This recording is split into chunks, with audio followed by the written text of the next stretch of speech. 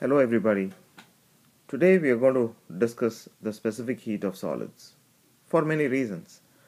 Firstly, this is a very interesting story as you will see shortly.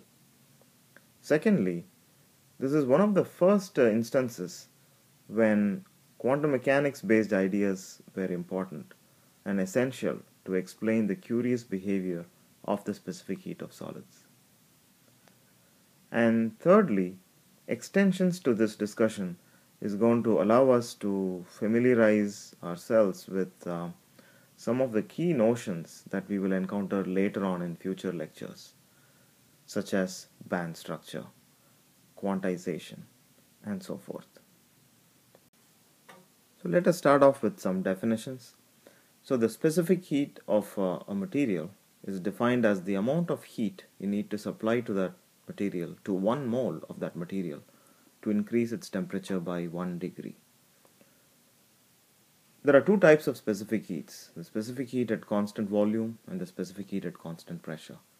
In this discussion, we are going to deal with the specific heat at constant volume. This story begins in the year 1819 when two Frenchmen, Dulong and Petit, made an unexpected discovery. They were measuring the specific heat of various materials, a dozen metals and sulfur and a couple of other materials, and they found that the value of the specific heat that they measured were the same thing, pretty much the same thing. It was about 6 calories per mole per degree. And this curious observation made them to conclude that the specific heat for all solids and gases was about 6 calories per mole per degree. And for many years, a few decades after that, the scientific community was thinking that this was indeed the case, until people began to measure the specific heat of diamond. And different people measured the specific heat of diamond, and they got different values, all well below 6 calories per mole per degree. The most extensive such measurements were made by two people, Weber and Dewar. And both these gentlemen made measurements over a wide range of temperatures, and they found that at the very high temperature limit of their measurements, the specific heat of diamond did approach the Dulong-Petit value, but at lower temperatures, the specific heat systematically dropped down to low values and indicating that it may be going towards zero. So the plot of so essentially the finding was that the specific heat was not a constant with respect to temperature. So it was a temperature dependent quantity, and it looked somewhat like this. In the meantime, in the 1870s or so, Ludwig Boltzmann comes up with a classical explanation for why this could be happening, for this curious behavior of the specific heat as a function of temperature. First of all, he was able to explain the high temperature behavior using classical theory. So he used the classical Equipartition Theorem, which basically states that each quadratic degree of freedom contributes an energy of 1/2 kT. So to start with, Boltzmann assumed that a solid is composed of, let's say, n atoms, and each atom is bound to the solid by a harmonic force or a potential, and atoms are vibrating in the solid as it is heated. And assuming that each one constitutes a three-dimensional oscillator, the equipartition theorem basically states that the average energy of each oscillator is 3 kT. The factor 3 comes from the fact that it's a three-dimensional system, and kT is really composed of 1/2 kT from the kinetic energy and another 1/2 kT from the potential energy. So that gives you 3 kT for the average energy of the system. Now, since you have n atoms in the system, the total energy is 3n kT, and if you have 1 mole of atoms, then it's going to be 3 kT times the Avogadro number. So that's the total average energy at any given temperature. In order to determine the specific heat, you take that expression and find the first derivative with respect to temperature, and you are left with 3nk. Since n is the Avogadro number, n times k is the universal gas constant, and so the specific heat at constant volume works out to 3R. Right? So let's write this down. Okay, so this argument establishes that the specific heat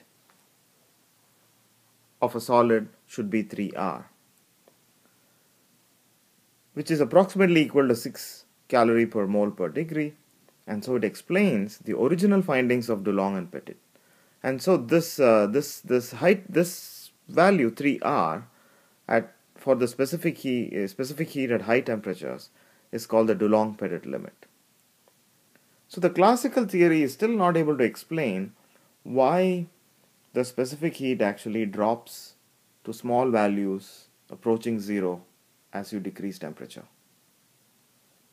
That explanation was provided by Einstein, and we're going to talk about that next. So this was the year 1906, and Einstein stumbles onto this problem of the specific heat of solids, and he applies Planck's quantum theory of radiation to solids for the first time. So quantum theory requires that the energy of an oscillator is quantized. That is, it cannot take on any value.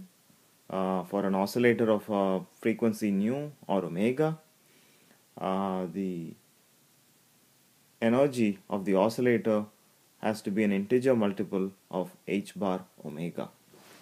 So this was Planck's theory, and h bar, of course, is Planck's constant, and Einstein sought to use this idea to explain the specific heat of solids.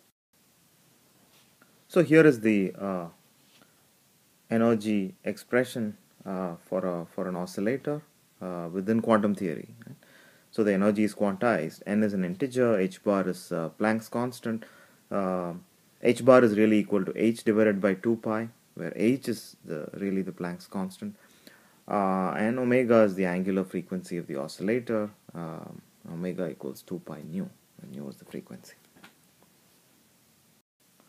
For the sake of the sticklers of quantum mechanics, I do want to point out that this equation that I wrote earlier, epsilon n equals n h bar omega, is not entirely correct, because the 0-point motion contribution to the energy is ignored in that expression. But at that time, in 1906, this was the expression that was known and used. If you want to include the 0-point motion contribution, then you need to use this expression over here, n plus 1/2 times h bar omega is the energy. However, the discussion on specific heat will not depend on the 0-point motion, and so it did not really matter that this term was omitted, as we will actually see shortly. Okay, so given the expression, this expression, we can now compute the average energy of an oscillator in thermal equilibrium with all the other oscillators of the system using statistical mechanics. And the expression that you see down there for epsilon bar is exactly that. The exponential factor e to the minus epsilon n over kt is really a probability factor. Right? And when you perform the two summations and evaluate this expression for epsilon bar, you essentially get the average energy of an oscillator. And that quantity works out to be the following. So there we have it. So this is the expression for the average energy of an oscillator at a certain temperature. It is actually quite easy to see that at very high temperatures, this expression reduces to kT, provided we included the 0-point term, which we show here graphically, but it can also be shown analytically quite easily. So here is the plot. The red line is the classical result where epsilon bar is equal to kT, so it's linear with respect to t going through 0. And the other two curves, the solid blue curve is the quantum mechanical result, Einstein's result, without the 0-point term, and the dashed blue curve is the one when you include the 0-point term. And you can see that there is a difference of 1/2 h bar omega, and you can also see that the quantum mechanical curve with the 0-point term approaches the classical result at high temperatures. The fact that the quantum mechanical result without the 0-point term is different from the other two results even at high temperatures is not a problem as far as the specific heat is concerned, because the specific heat is nothing but the derivative, the first derivative of the energy with respect to temperature. Essentially the slope of this curve is what is related to the specific heat, and you can see that the slopes of all three curves, the red curve as well as the two blue curves, is actually the same at high temperatures. And so the high temperature specific heat is correct regardless of whether you include the 0-point term or not. So the discussion so far deals primarily with 1D oscillators.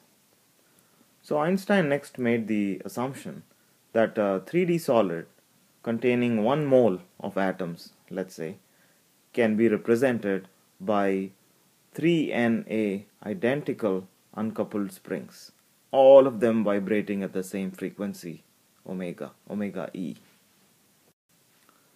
So these are key assumptions. So Einstein makes the giant leap, right? He makes the giant leap that the solid is composed of a bunch of atoms and they are all connected to each other through springs, and these springs are quantum mechanical in nature. In other words, they obey the laws of quantum mechanics. Their energy cannot take on any value. They are quantized. Right? So that is the leap that Einstein took.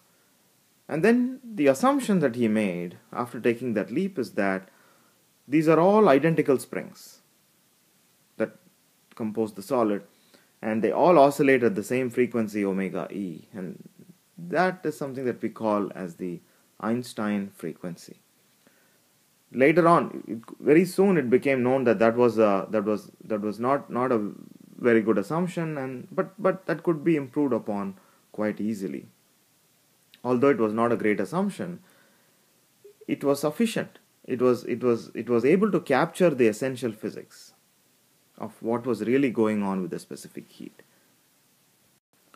So with those expressions, with those assumptions, we can write down the total energy of this system composed of Na atoms can be written as this.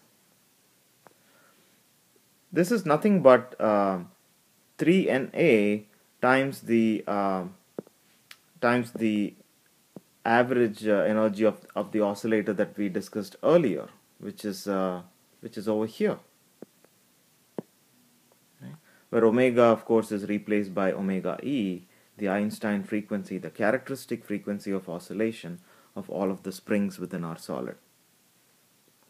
So Einstein makes that leap, calculates the total energy of the system composed of a collection of 3 Na oscillators, and then the next step, of course, is to first find the first derivative of the energy with respect to temperature, and we get our specific heat expression, which is that.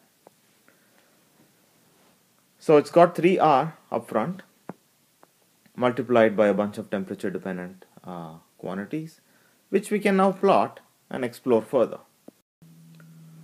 Before we show a plot of the specific heat versus temperature, let us make a slight change of variables. Let's define a new variable, theta E, which is called as the Einstein temperature. And theta E is defined in this manner. So K times the Einstein temperature equals h bar times the Einstein frequency. So we are trading omega E for theta E, and we substitute that in this expression for the specific heat, and we get this new expression for the specific heat. So there is only one parameter that's involved in this expression for the specific heat. There is only one free parameter, right? That one free parameter is the Einstein temperature. Or if you use this expression here, it's the Einstein frequency. So what Einstein was able to show was that by properly choosing this one parameter, the Einstein temperature, he was able to get a good fit to the specific heat data that was available for diamond across a wide range of temperatures, which is what I'm going to show right now. And here is the plot of the specific heat as a function of temperature. For two different choices of the Einstein temperature, the squares, the solid squares, of course, is data, actual experimental data, and the lines represent the curves generated using Einstein's model for two different choices of the temperature. Now, this story is not done yet. As I mentioned earlier, there were some assumptions buried in Einstein's approach, which was soon after that fixed by Debye, and so the story continues. More later. Thank you.